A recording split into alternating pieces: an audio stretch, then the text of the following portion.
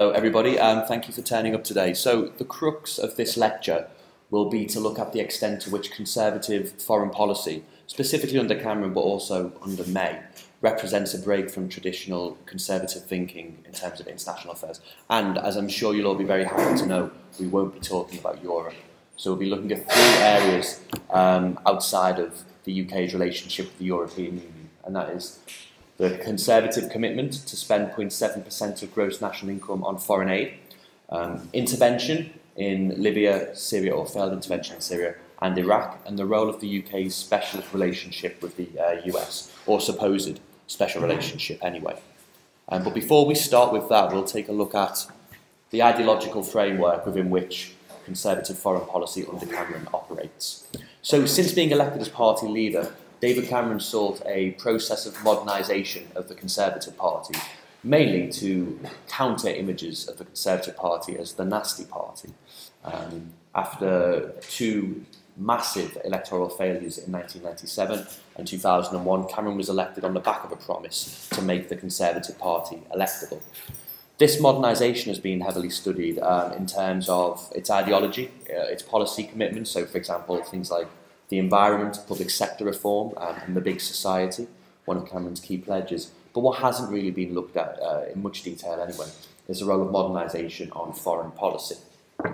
So what we can do to begin with is look at what the Conservatives said in opposition, right, about their foreign policy. And what we can see is this idea of liberal conservatism, which moves on from the kind of realpolitik or traditional conservative approaches to international relations. So in 2006, Cameron defined his foreign policy by saying, I'm a liberal conservative rather than a neo-conservative. Liberal because I support the aim of spreading freedom and democracy and support humanitarian intervention. Conservative because I recognise the complexities of human nature and I'm sceptical of grand schemes to remake the world. So this was obviously in a post-9/11 and a post-Iraq environment, which we'll come to later. This continued throughout opposition, with Shadow Foreign Secretary at the time, William Hague, developing this idea in 2009, and he said, this is why David Cameron and I have spoken in recent years of our approach to foreign affairs being based on liberal conservatism, in that we believe in freedom, human rights and democracy, and want to see more of these things in other nations. But conservative, because we believe strongly in the continued relevance of the nation state and are sceptical of grand utopian schemes to remake the world. So this represents a consistent attempt at conservative rebranding of their own foreign policy commitments and worldviews. In 2011, in government, Hague also, as Foreign Secretary then, restated this view. So it's a consistent, concerted effort to set out a new course in a post-9/11 environment. And this represented one of the key challenges. So the war on terror, kind of emanating from the US, and the rise of violent Islamic fundamentalism, and then the failures of Iraq meant the foreign intervention in the UK was publicly unpopular, right? But if you marry this up with a desire to affect change in other nations, in failing states, say, or states that are engaging in a policy that harms their own citizens, you need a way to create legitimacy with the public. And one of those ways is through a reframing of intervention. So Cameron shared New Labour's analysis of the threat from international terrorism, such as Al-Qaeda, and argued that in order to fight this threat, he said, we need to stand up for our values and defeat what is a poisoned offshoot of a great religion. It can be done, but it's not going to happen through military action alone. We have to win every single battle in terms of soft power and hard power, of democracy as well as everything else. It's going to be a very, very long battle.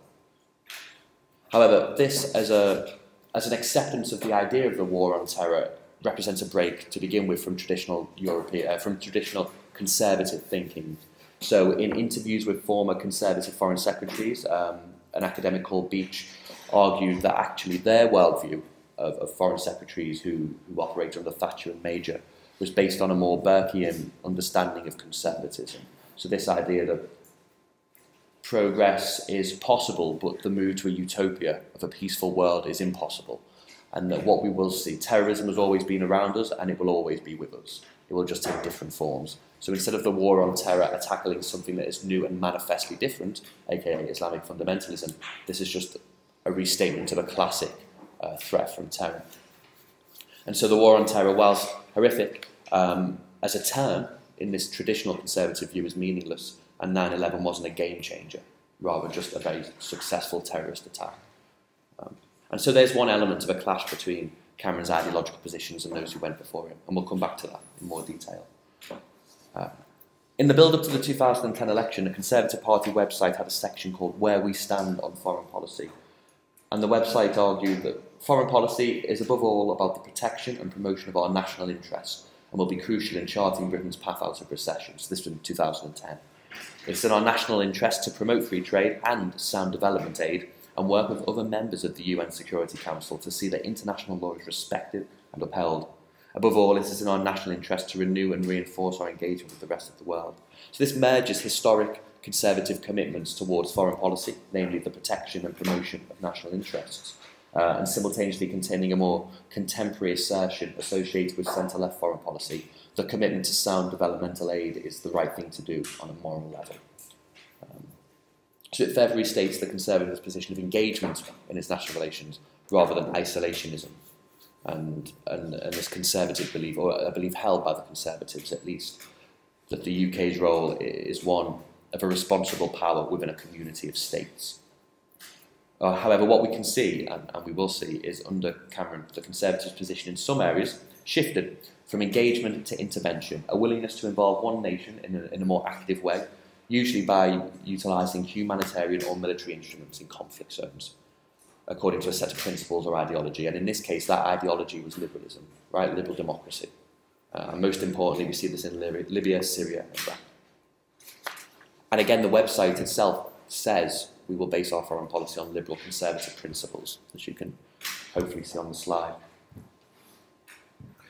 For Beach, this mixture of conservatism and liberalism is a step change in conservative thinking. So it represents a movement away from foreign policy simply on British interests to foreign policy around ethical issues and human rights alongside national interest.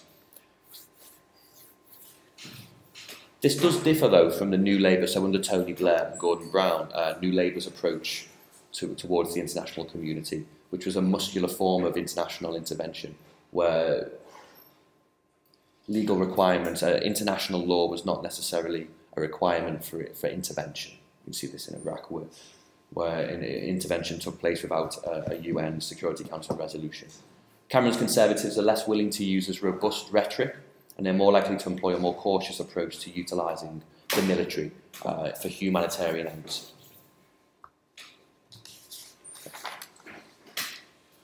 For Dado, this liberal conservative foreign policy is an attempt to come to terms with Britain's diminished position on the world stage, with the decline of things like empire. So firstly, the legacy of New Labour's years, it structured conservative foreign policy because, as I said, the reputational damage that the Iraq War did to the idea of humanitarian intervention or foreign adventures abroad was massive. And so this was a new public opinion framework within which the Conservative Party had to operate in. There was simply less money to go about in an age of austerity, and so there was an inability to pay for large-scale unilateral foreign intervention, or at least foreign intervention with just one or two partners. It was simply too expensive. And there was also an increasingly restricted capacity for Britain to exercise what Dado terms ideational entrepreneurship in the international community. So, for example, Britain's influence in the EU was diluted by the increase in size to 28 member states.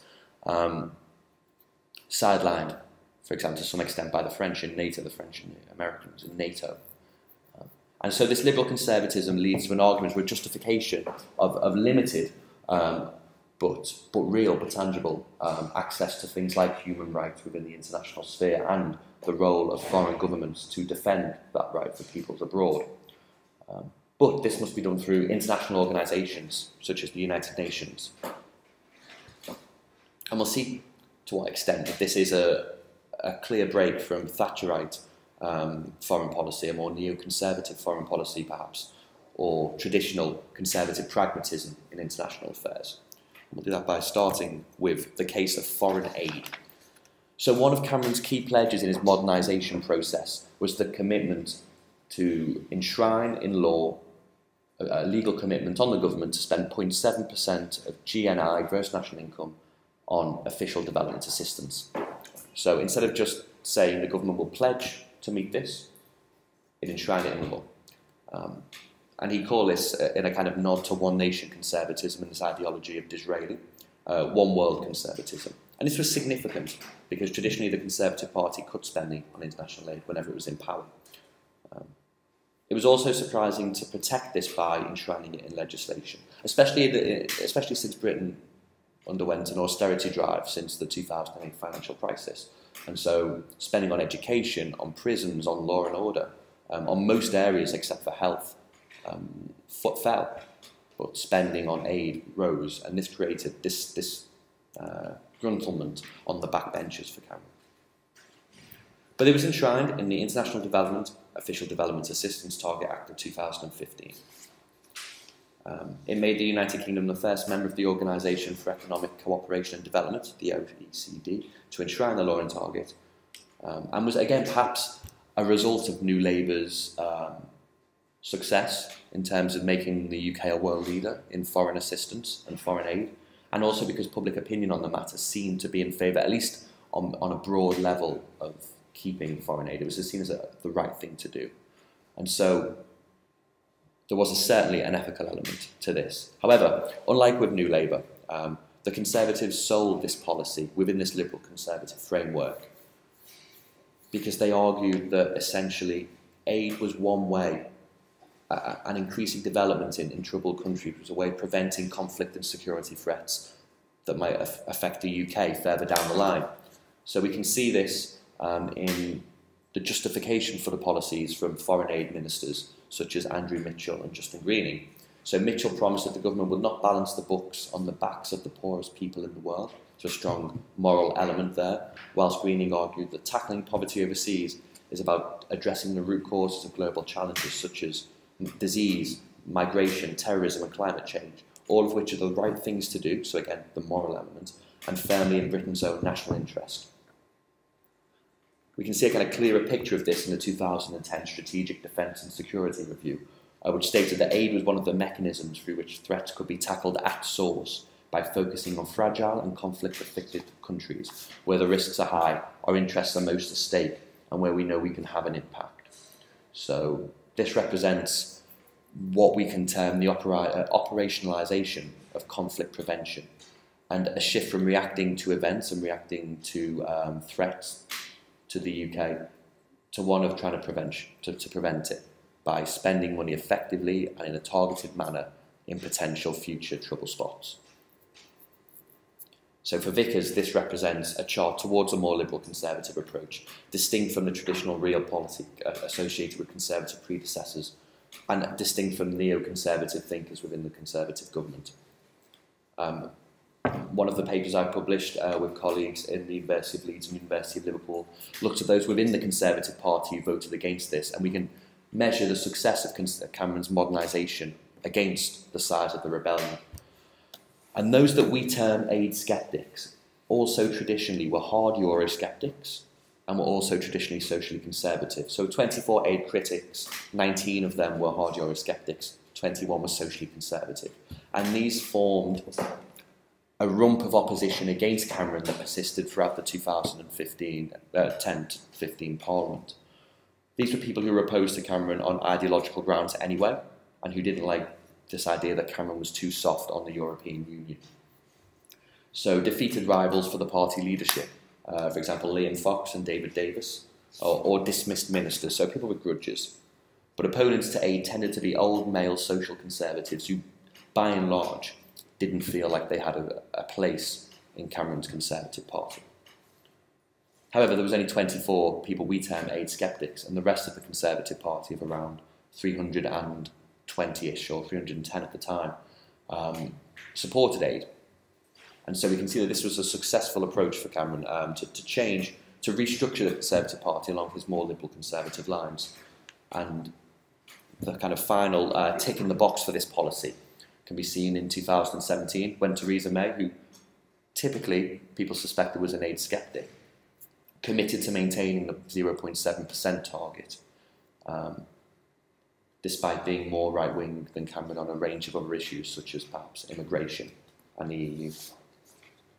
And it also was much more successful in his approach to try and convert the party to the cause of same-sex marriage, which, although was passed through the Commons and is now legal in the UK, a majority of Conservative MPs in the Commons rebelled against it. So foreign aid represents a particular area of success for Cameron's foreign policy, and it was done so by arguing that this is also a good national security policy, not just an ethical policy. So out of the Liberal and the Conservative elements, it was the Conservative side of this foreign policy that really won over Conservative MPs. Foreign intervention. So again, this whole area should be seen through the prism of post 9/11 and post-Iraq relations. The first was in Libya. So in 2011, the UK took part in military intervention in Libya, which was part of an international coalition aimed at securing a Libyan no-fly zone in accordance with the United Nations Security Council Resolution 1973, which stipulated that all necessary measures should be taken to protect civilians in Libya from attacks by the Libyan government. This was a case of a government that was attacking its own people, and that many suspect was committing war crimes. The result was the effective establishment of a no-fly zone, a victory for the NATO-led coalition, and the eventual overthrow of the Gaddafi government. But unsurprisingly, post-conflict reconstruction has been problematic. But one of the strategies that Cameron used to get this passed by the Commons was to avoid being seen to be dragged into another country in the Middle East for long periods of time, like Iraq, and instead focus on very narrow goals and essentially say, look, we will allow for the rebels, or we will allow for the alternative government to win, to defeat Gaddafi, but we won't stick around too long afterwards to help them rebuild their country. It will be up to them to do that. So to what extent does Libya support the case of a Conservative government having a liberal Conservative approach to IR? Dado and Schnapper argue that the intervention in Libya was part of a new concept of bounded liberalism, which is essentially this idea of liberal conservatism. It ties together elements of progressive faith in human nature and international institutions to progress and rein in the excesses of state behaviour, with a hard-headed realist appreciation of global politics, and that international relations will always be, despite progress, will always be a forum for conflict and for struggle. And interestingly, Cameron's approach to Libya represents a rejection of a neoconservative approach endorsed by some such as Michael Gove, then the Education Secretary and now the Environment Secretary. So neoconservatives argue for a muscular liberal approach on the international stage, arguing that democracy promotion in foreign countries is a good thing because liberal democracy is a good thing, and the role of countries that have liberal democracy is essentially to export democracy.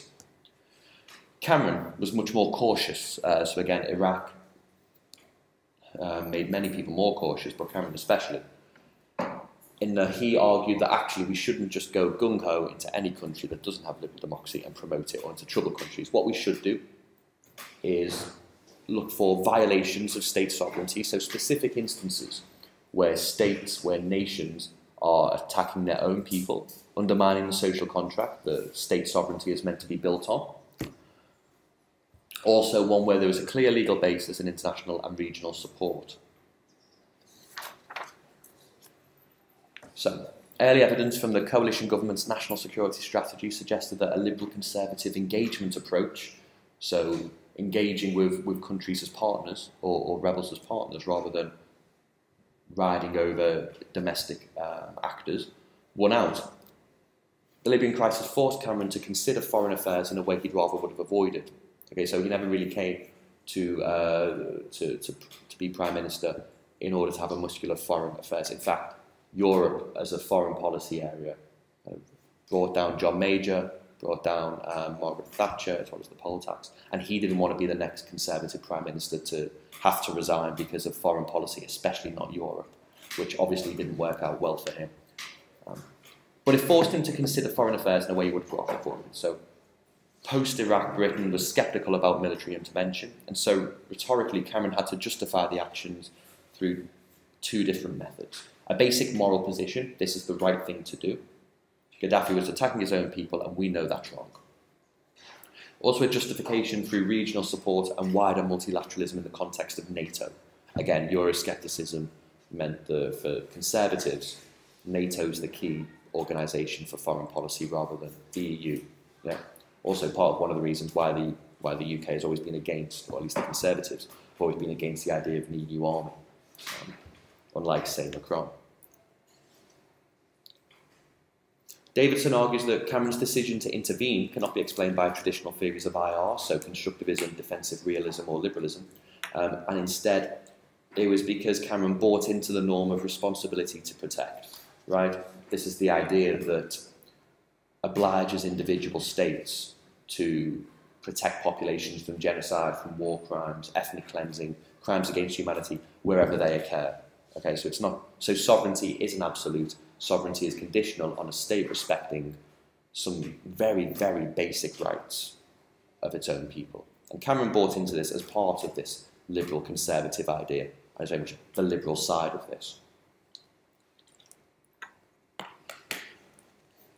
So Cameron essentially, or unofficially, developed 3 tests for foreign intervention that will measure these 3 interventions against. One was demonstrable need, one was regional support, and the third was a clear legal basis. The tests are interesting because they're not really aligned to any understanding of the national interest.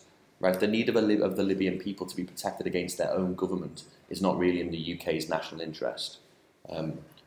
Ensuring regional support for intervention in Libya is not really in the UK's national interest. Okay? And a clear legal basis, well, it's the UN, right? Essentially, what are they going to do? It's not in, you can act without UN Security Council resolutions, and your country won't be threatened. So,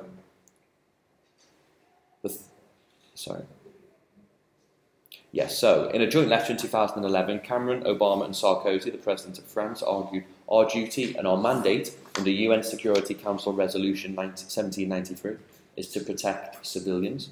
It's not to remove Gaddafi by force. So they narrowed down the basis, the role of this intervention, even though, obviously, by empowering rebels within Libya, it increased the likelihood that Gaddafi would be removed.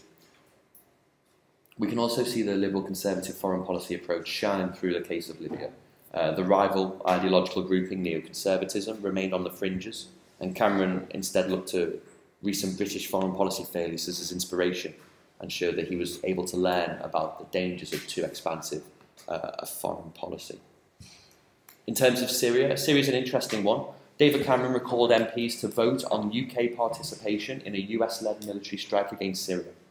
The government, however, was defeated, and it represents the first time the UK House of Commons voted against the Prime Minister on a matter of war and peace since 1782. Right. So as a result, no military strikes were conducted by the UK, and then Obama, who was always reluctant to intervene in Syria, then said, well, without the support of the UK, we won't intervene, and so Assad was left to fight for the dead. The vote was also within the context of the Syrian civil war, after Assad used chemical weapons on his own people, right? So a clear violation of human rights. And if ever there was an area where responsibility to protect would be relevant, it would be Syria. And yet Cameron couldn't get this idea of intervention passed. Well, why? If we go back to his 3 tests, demonstrable need. Well, UN weapon inspectors were not able to identify chemical weapons within Syria because they were unable to access the required sites. This inability to get UN backing for intervention in Syria due to Russia and China's veto on the Security Council meant that Labour, under Ed Miliband, so the opposition party in the UK, said that they could not support intervention in Syria. And so the demonstrable need was not there. Regional support, not clearly forthcoming. So regional actors such as Iran criticised any military action, while Jordan announced it would not permit any strikes to be launched from its territory, and also Russia heavily opposed. A clear legal basis, there was no UN Security Council resolution either, so it was much harder to argue that the UK had a legal footing because it was opposed by both Russia and China. And so Cameron was unable to convince the Commons to support his action. The media reported that originally the leader of the opposition, Ed Miliband, would have supported Cameron's attempt and military intervention would have been passed, but a kind of last-minute display of power politics changed his mind in a way to embarrass Cameron. And while it might have done that, it also undermined Ed Miliband's future arguments to be a moral actor on the international stage. But Instead of seeing this as a failure of Cameron's ideological positioning or a retreat from liberal conservatism, it might actually just be poor party management and poor parliamentary management. So in total, 30 Conservative MPs rebelled and 9 abstained on the vote. And we can see that the people who again rebelled, according to Tim Heppel, were those who, again, were the same people roughly who rejected the foreign aid legislation. So people who are long-term opponents of Cameron, who saw this as a chance to give the Prime Minister a bloody nose. However, so for example, some Eurosceptics voted against it, but some voted for it. And what was more important was that Conservative MPs who rebelled against the government argued that the case put towards the Commons was not a very good one. The debate was summed up by Deputy Prime Minister Nick Clegg, who everyone agreed had a very weak speech. Rebels and abstainers raised questions about the impact of strikes, arguing it wouldn't degrade Assad's chemical weapons stock anyway, so it wouldn't do what it was meant to do, because nobody knew where these weapons were. It wouldn't protect Syrian civilians, and it could escalate the conflict further and draw the UK in to a long and costly civil war where the opposition, or where Assad, the UK's opposition, would have been backed by Russia. So the prism of Iraq is vitally important here. And the conservative realists, or the pragmatists, essentially reared their heads and were able to defeat, or at least provide a counter-narrative to Cameron's liberal conservative narrative.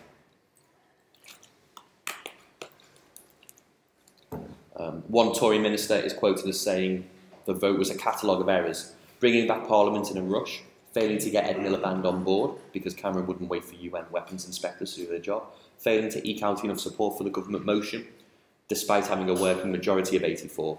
So one Tory minister described the whole thing as a shambles. So it's not fair probably to use Syria as an example of a rejection of this ideology by Conservative MPs, but rather a poor parliamentary strategy by Cameron and his whips. And this is supported when we consider that a year later, Cameron secured a large parliamentary majority for UK military intervention in Iraq, which we'll talk about now. So the UK involvement in Iraq began in August when humanitarian aid, August 2014, when the Royal Air Force made humanitarian aid airdrops in northern Iraq. Following the release of a video purporting to show the beheading of a British citizen, David Haines, by ISIL's Mohammed Emwazi, also known as Jihadi John, David Cameron recalled Parliament in September to authorise British airstrikes against ISIL. Cameron told MPs that the intervention, at the request of the Iraqi government, was to combat a brutal terrorist organisation and was morally justified, right? And it's hard to argue against bombing terrorists. So he made this argument again and again on a moral ground, aware of what previous intervention in Iraq had resulted in for the UK. He went on to state that ISIL was a direct threat to the United Kingdom, so we see this in the rise of homegrown domestic terrorism, funded or encouraged by groups such as ISIL. And British inaction would lead to more killing in Iraq. The US, French and the Dutch were already involved in airstrikes in Iraq. Going back to Cameron's 3 tests that we saw in Libya, compared to the case of Syria, Iraq was more clear-cut, so there was demonstrable need. ISIS were controlling segments of Iraq.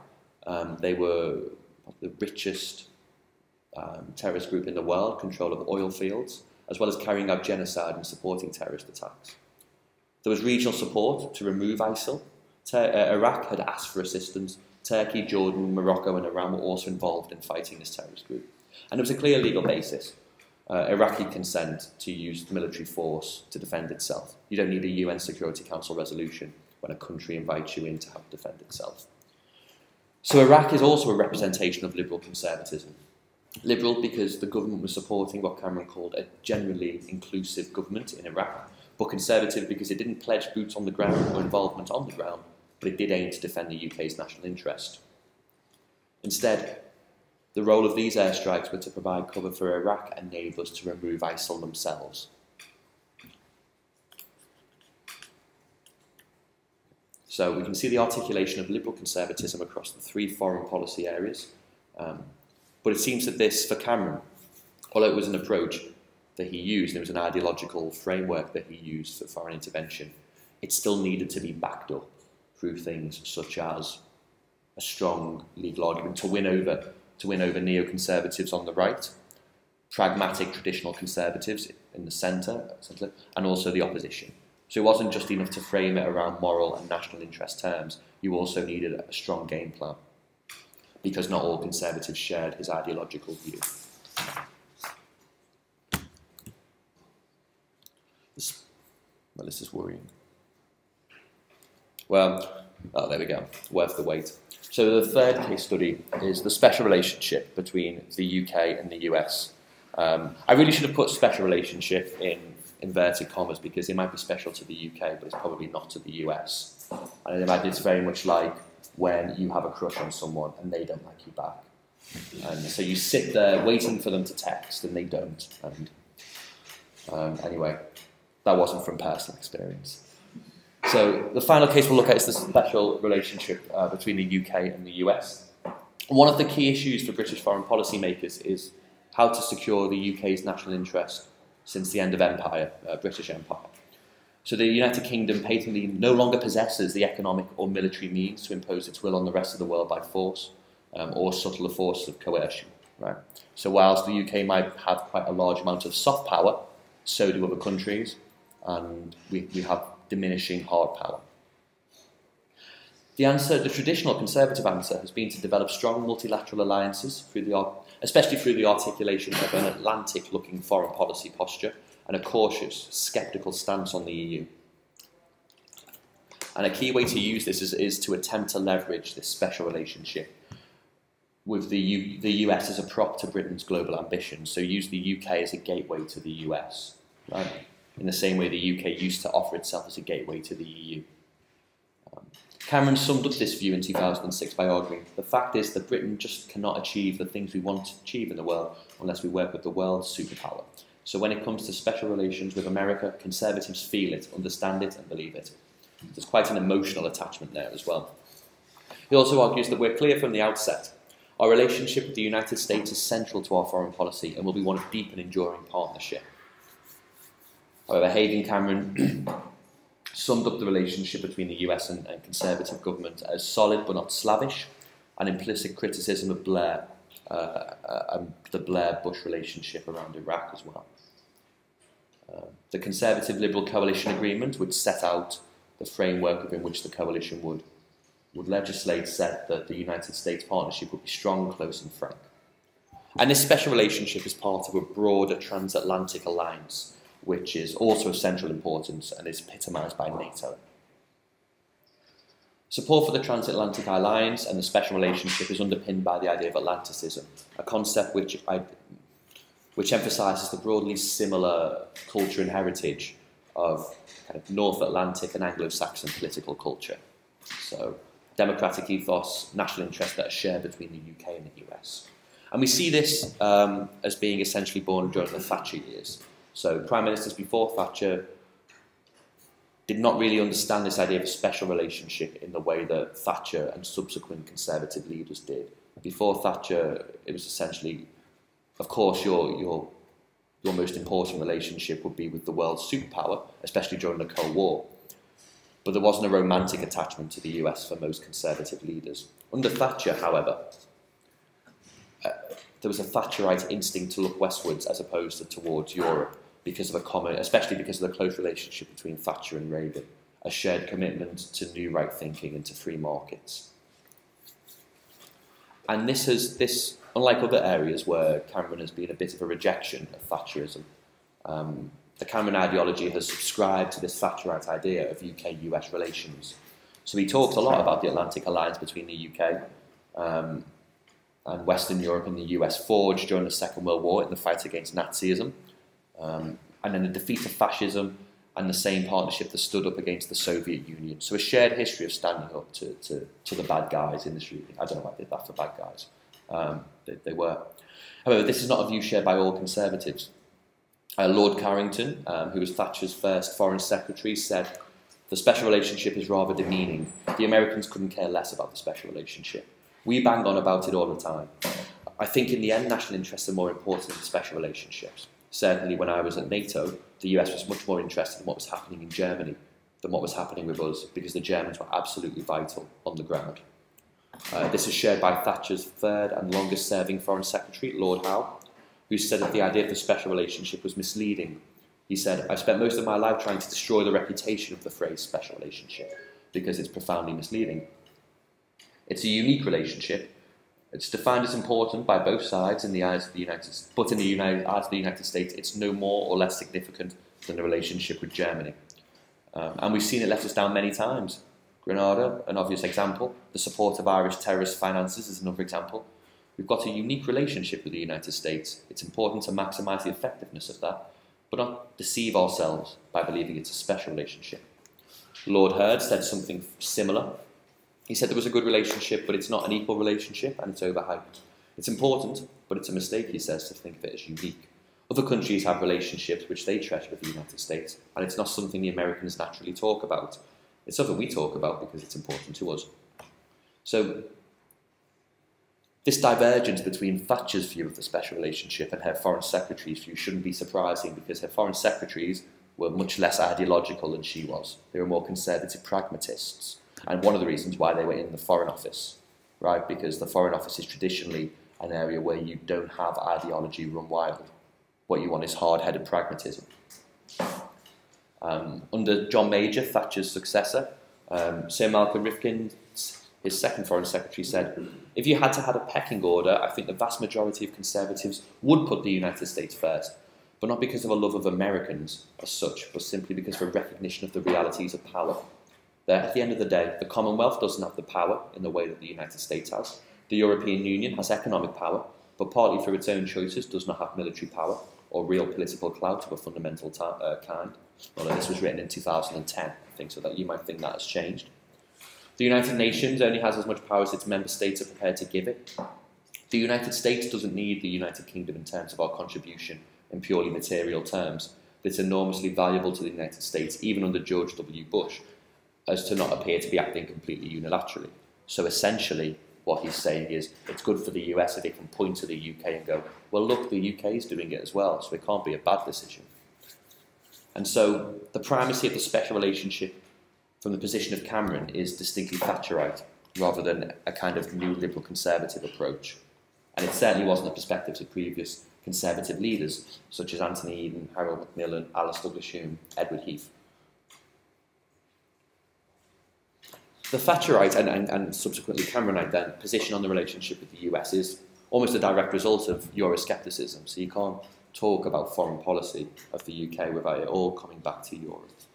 Because of how Thatcherites understand Britain's place in the world, their lack of affinity for the EU and grand EU schemes almost forces them into the sphere of the US and of NATO. If you're going to reject a European extensive common security or military policy, where else are you going to go for multilateral action? NATO.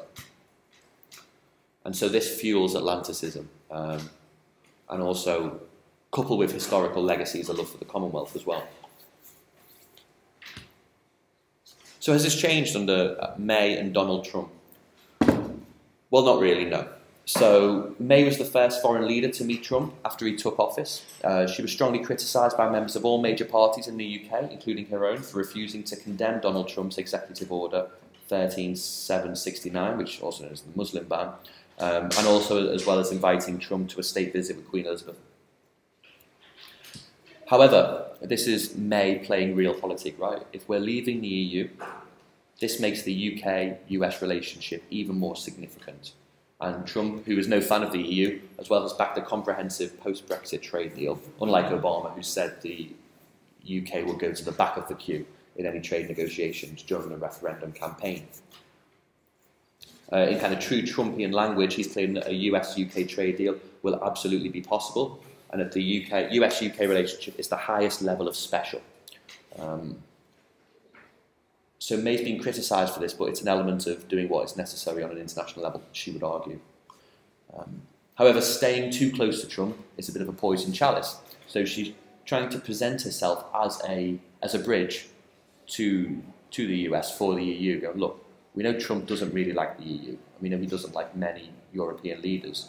So you can use Britain. Britain is still valuable to you as a way of talking Trump down from some particularly worrying positions. So in this way, she's kind of used New Labour's approach of triangulation as a bridge between America and Europe. So, for example, when Europe was worried about Trump's anti-NATO comments and a lack of commitment to a rules-based order, May was able to extract some qualified support for the alliance during her visit there. And for David Goodhart, who you might know as someone who looks at societies and goes, the key divide in society now is between anywheres and somewheres, people who feel attached to an area and people who feel comfortable in a globalised world. Well, he says it's interesting to consider how things might have played out if Trump had won, but Brexit lost, and if we had remained in the EU. But David Cameron remaining Prime Minister, the UK would have probably tacked closer to Europe in response to Trump, and this might have angered Trump to such an extent that there was no way of any European voice stopping him from ripping up parts of the rules-based order or weakening NATO, for example, say. So May's manoeuvring has helped prevent tensions from boiling over, he argues, and kept the UK's options open. And it might just be that the UK needs NATO, but also this could save, Goodhart would argue, the Western rules-based order. Okay, so to kind of sum up, this lecture, I guess, has argued there is such a thing as liberal conservatism, and it has shaped conservative foreign policy under Cameron. There's less evidence to allow us to describe May as a liberal conservative. Brexit has consumed so much of her time, but the commitment to the foreign aid spending shows perhaps that in some areas Cameron's liberal conservatism has won the day, apart from the UK-US special relationship, where the Thatcherite approach and the shared myths around that approach still have a strong hold and will probably become stronger as the UK is forced to separate itself from Europe to a much greater extent. So in the future, an increasing challenge for post-Brexit Conservative Prime Ministers, who will probably not be Theresa May, will be to act as a bridge between the US and Europe, who have increasingly frosty relationships, and to reinstate or to restate the importance of a US-backed rules-based order.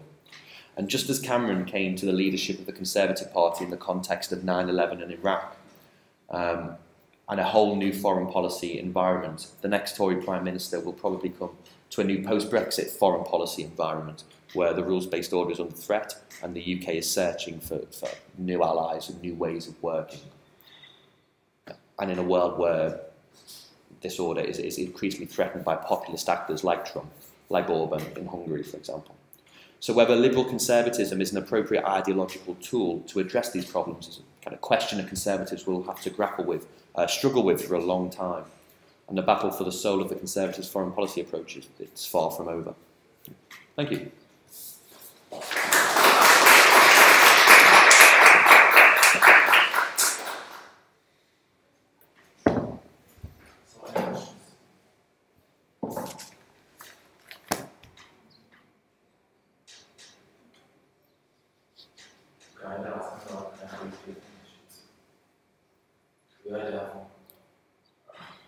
Have you been volunteered to ask a question?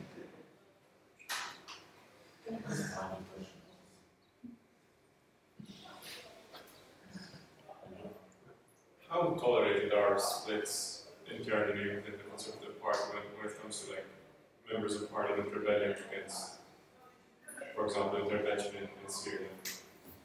So a lot of it depends on the policy areas. The 2010 to 2015 Parliament was the most rebellious in history. And it tends to be over issues of Europe, right? Nobody's really surprised by that. Other areas, they tend to be social policy areas. So aid, say, is an important one, for the Conservatives anyway, and same-sex marriage. So these ones of conscience, people argue. And the drivers tend to be people, Conservative MPs who are not, who haven't fully bought into Cameron's modernisation project.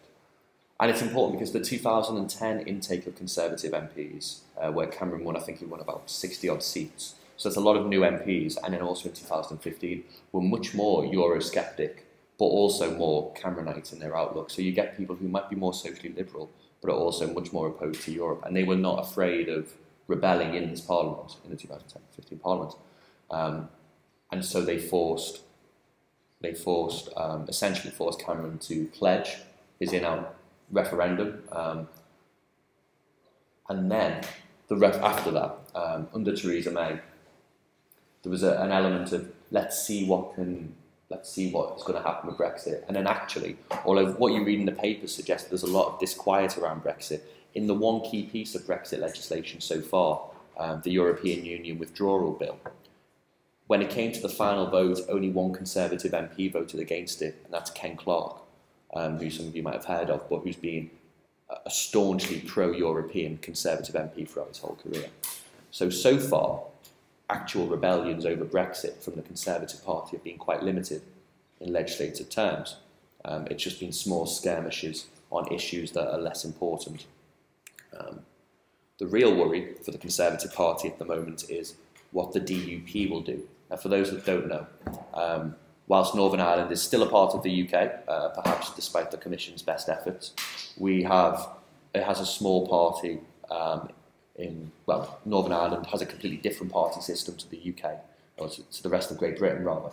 And one of the small parties there is called the Democratic Unionist Party, which is essentially quite right-wing in terms of social issues, heavily Eurosceptic, or Euro-rejectionist actually, and very pro this idea of British unity. They represent people in Northern Ireland who feel very British rather than Irish. Although they tend to be to the left on things like welfare and things like that, but that's different. Theresa May losing her majority in 2017 meant that she had to rely on the DUP for support in Parliament. And so in a very recent agriculture bill, the DUP voted against it and defeated the government. Just flexing their muscles because they don't like Theresa May's Chequers plan, and they worry that there will be a system of border checks along the Irish Sea which would separate Northern Ireland from the rest of the United Kingdom, which is their red line in any Brexit negotiation. So the real worry at the moment is the DUP for Theresa May. Partly because rebellions have been so limited, partly because no one group in the Tories has a view on what Brexit should look like. There's lots of different tribes of Brexit, so there's no consensus.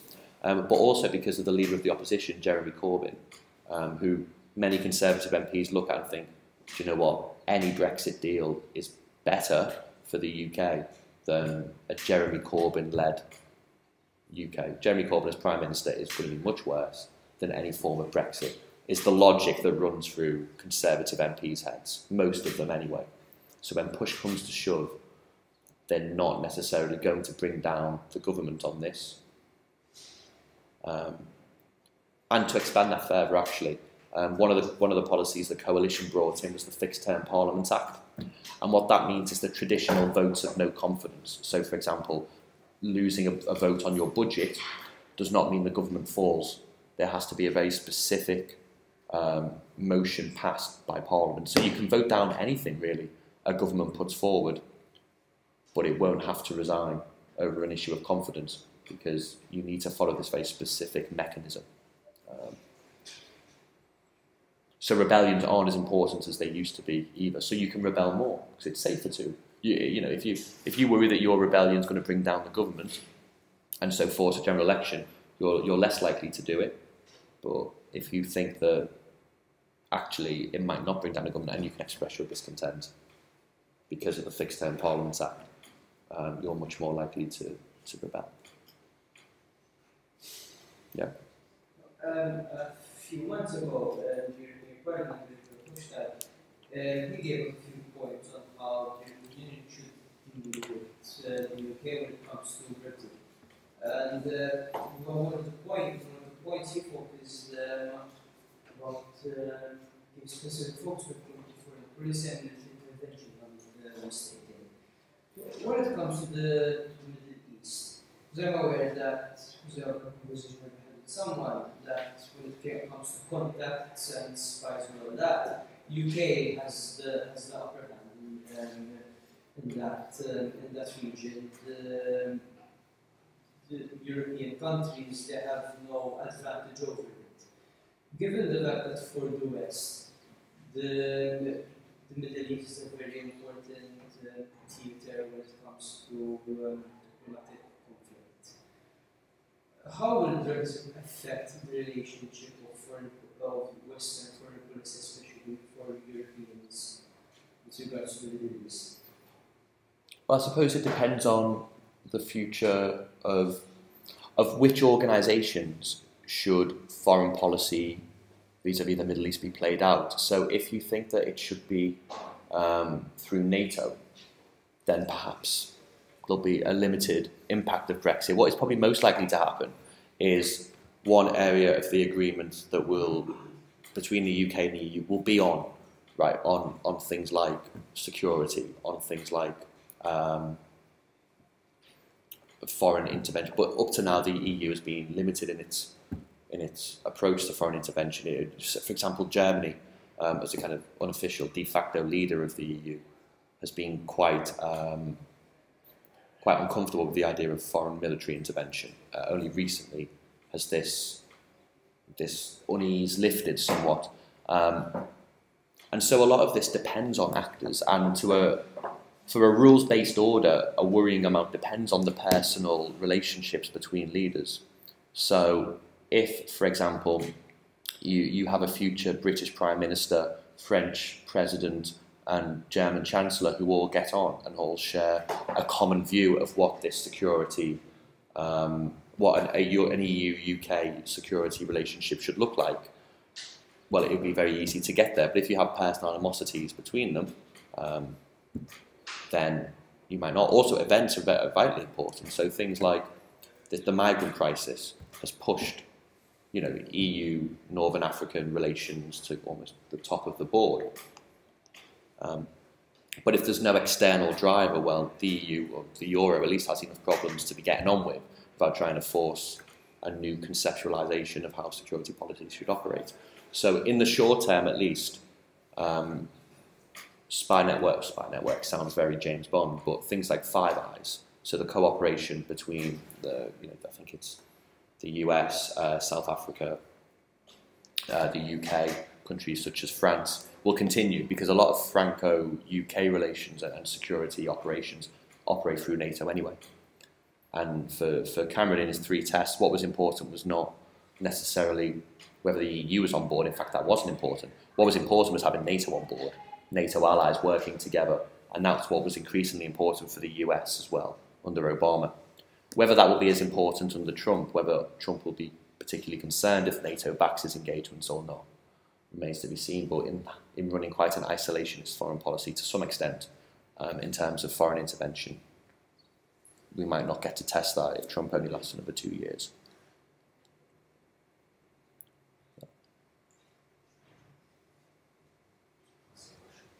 Besides that, UK can be a bridge in the future between the United States and the European Union. Experts, I think there's a lot of skepticism right now about the audience. Yeah, so post-Brexit, obviously, the UK will need to find a role for itself. So post-Empire and post-Brexit, there's a few kind of competing visions, right? One of which is articulated by kind of more populist actors, where your typical, we should look at countries that are exploiting the UK economically, we should reduce immigration, we should tackle big global financial companies that are exploiting the UK workforce and basically pull up the drawbridge. Right, we've got enough problems at home to be worrying about what's going on overseas.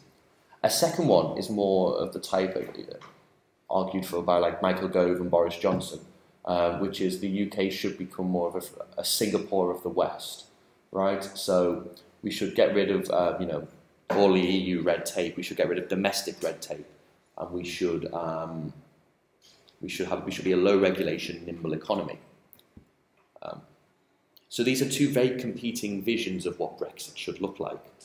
Now, in one of them, at least in the free trade vision, the UK would be a stepping stone for countries in Europe to deal with the US, both in terms of if, say, the UK gets a much deeper free trade deal with the US than it can currently get within part of the EU, because obviously when you're negotiating for 28 countries, there's a lot more red lines than when you're negotiating for just one. But European firms could set up bases in the UK to then export to the US. Now, skeptics of that approach might say, well, many European firms already did just that So they set up in the UK so they can have a kind of a near workforce who understand the language, you know, understand the American culture, blah, blah, blah, and export to America. In the same way that other countries use the UK as a bridge to Europe. They would set up in the UK because of the legal system, fairly favourable to firms, quite stable, fairly low taxes, fairly free economy, and some places quite nice to live in. And so this idea of a bridge might be optimistic thinking, right? Because there'll be lots of places where that will show itself to be a bridge. Why not Canada as part of NAFTA? Why not, you know, I'm struggling to think of a second place, why not just move to America yourself? But that is one view of Britain trying to find out a new role for itself. Another one being to have a much closer relationship with kind of the old Commonwealth countries, such as New Zealand, Australia, South Africa, and the UK. So do you think that there will be any implementation of the Commonwealth? No. No, not really. I don't think so, because the thing about the EU is that you had a group of countries that were, although they had the differences, they were fairly similar in many respects. And there was a certain set of historical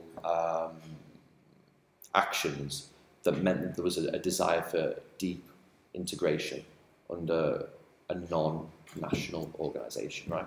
That's not there for the Commonwealth. For two reasons. One, countries that are completely different. That basically, you know, all they have in common in many respects is an inherited British legal system, and most speak English, right? And some of them might have the Queen as the head of state, but not all. But apart from that, you know, things like commitment to human rights, you know, I mean, so people might say that, you know, Hungary and Poland are taking turns to the hard right, but that's nothing to what happens in some Commonwealth countries. There might be deeper relations with the kind of more advanced, what we term Western Commonwealth countries, America, New Zealand, Australia, New Zealand, South Africa, perhaps, and well, Ireland will be in there, but obviously Ireland part of the EU, that's ruled out. But I think the future of integration, at least, is regional. You can see this happening across Africa at the moment. So the African Union, although obviously nowhere near as, the momentum is nowhere near as strong as it is in Europe, the African Union as a body is gaining in strength, I guess, or at least capacity. And within Africa, regional trade bodies are deepening their integration. So common currencies will be more common. The African Union has a project to introduce a currency in the long run, called the Afro, funnily enough. And places like, say, Kenya, Uganda, big hitters are engaged in regional integration. So I don't think the future is, for the UK, is integration with the Commonwealth. Partly because also, at the moment, the GDP of these countries, even if you could get all of them into a trade deal, would probably still be dwarfed by the EU. And the future then probably is for the UK to leverage relationship, which Cameron talked about actually, or Cameron talked about, and May also talked about with India, for example, which had a shared history and a population of over a billion, nearly, and almost a shared history there. So perhaps playing with relationships with some former Commonwealth country, with some former colonies, rather, but not necessarily on the level of. But imagine being the country that tapped into China 15, 20 years ago, had a very close relationship, and was the first person in Europe to be on the phone to China. You would be rolling in it right now. So to kind of find the next big winner, big hitter like that, would be very lucrative for the Conservatives, or for the UK. Any more questions? Yes, but would you say there are any predictable implications of Brexit for Malta, in the case of Malta? Would it somehow affect Malta? I don't really think so. No. I guess it depends. Things like, it depends on, I guess, from a student perspective, if things like Erasmus aren't sorted out before we leave, that would mean that, first of all, UK students coming to Malta and Maltese students going to the UK might face barriers. But at the same time, I don't see why you can have an Erasmus that, Turkey and Switzerland are in, but not the UK, with universities like Oxford and Cambridge and Liverpool. Let's get that one in there. Otherwise I'll go home and find our desk has been cleared. Yeah, I don't really see. So you might try and see the UK trying to play up shared ties, countries to try and keep people on side. But at the moment, the EU seems to be acting in a very unified manner towards the UK, which again in the referendum we were told wouldn't happen because Germans want to sell us cars and the French don't, and so that will cause a split, and then we'll kind of divide and rule as the Brits want to do. But no, that's not happened, so I doubt it. Is that it? Well, essentially, was your thoughts on how was obviously the future of business foreign policy and all the so would it change that much, considering the EU has not really been a vehicle for foreign policy beyond European integration and relations among the European states, in the sense that, so once Britain still has NATO, for example, so would that allow it to remain playing a consistent foreign policy role, and there won't be this fundamental shift and change that we're all sort of expecting and speculating on? I think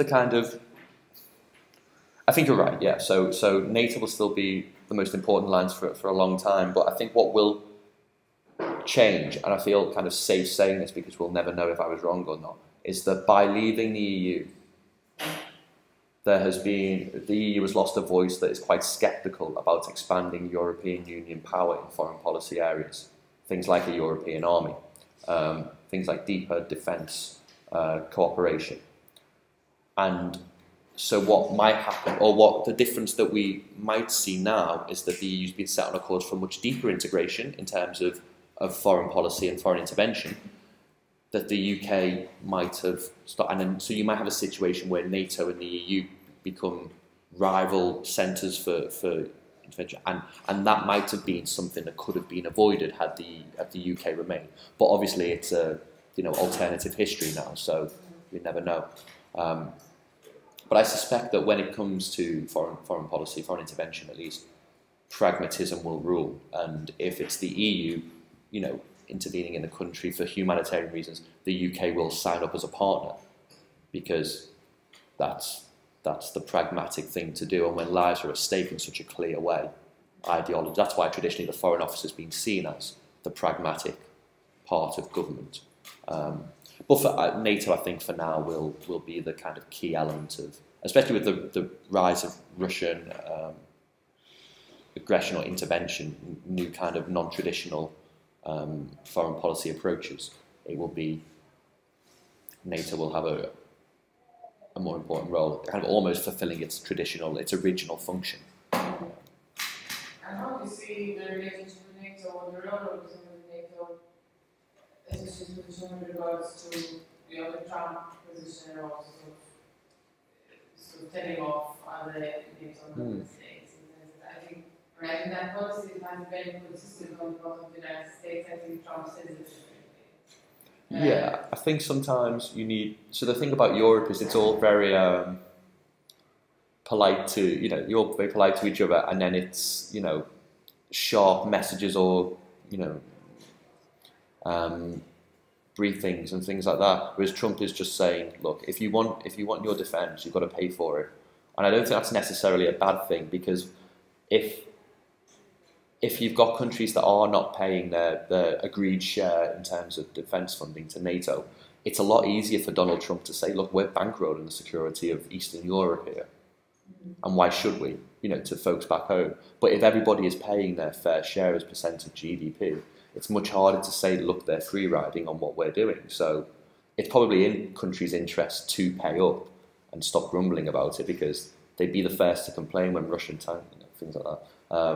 But there's also going to have to be a shift, I think, and this is where Donald Trump might be a bit of a roadblock towards, or is the continued movement towards tackling new forms of attack, cyber warfare, for example, and Donald Trump's hesitancy to accept that Russia is engaged in these methods, and also things like the Salisbury poisoning in the UK. Russia's willing to resort to Cold War tactics again, and the fact that Donald Trump didn't immediately condemn Russia, and in fact the leader of the opposition, Jeremy Corbyn, didn't either, and only begrudgingly condemned Russia when it became clear that they did it, as everyone knew they did. That might be a challenge. But in terms of old school intervention, Donald Trump's really not as much of a challenge to that. That will still happen. The world will still have bad people doing bad things.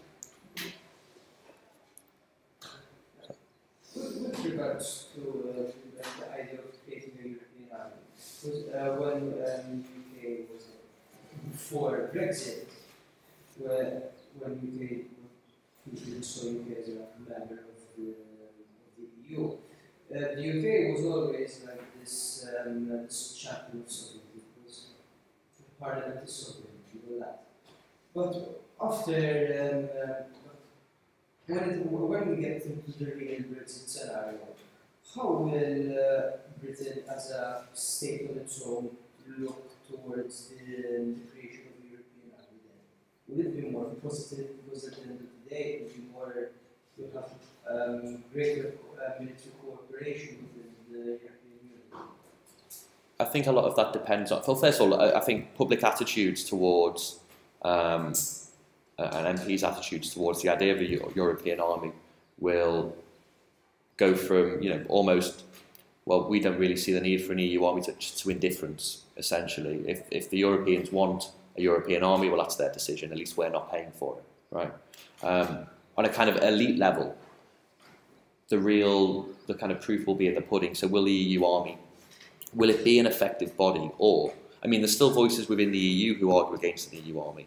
And so will it actually, in a kind of spirit of European compromise, have its effectiveness clipped?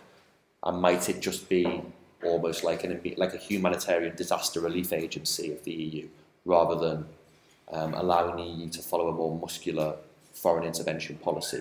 So a lot of it depends on the capacity of the army itself, so how many troops individual nation states are willing to give, or member states are willing to give.